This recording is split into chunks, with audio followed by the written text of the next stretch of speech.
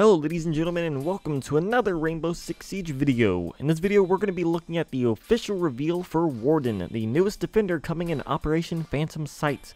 We'll be breaking down his reveal, speculating what his ability could be, and I'll be giving you my opinion of him.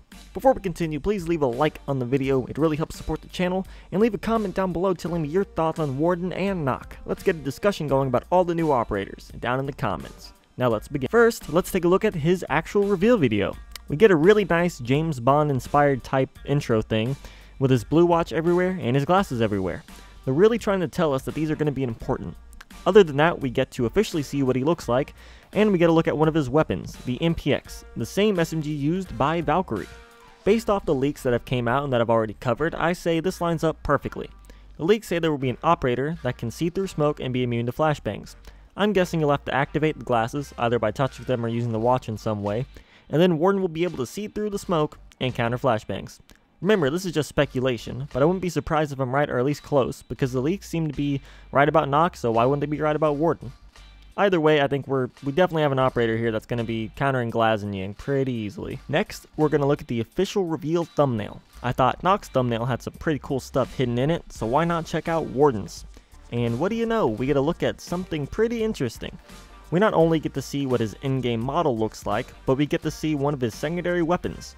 Now to me, this looks exactly like the P10C, one of the pistols used by Clash.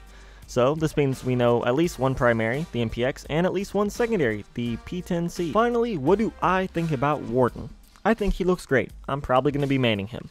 He looks really cool. I love the suit and the mustache. Like, this is a badass operator I won't mind playing for hours on end. And his ability is interesting and useful. He should be able to completely counter Ying and Glaz, two of the most annoying operators if the player behind them are really good. Plus, his ability is more passive and reactionary. I don't always have to be thinking about it.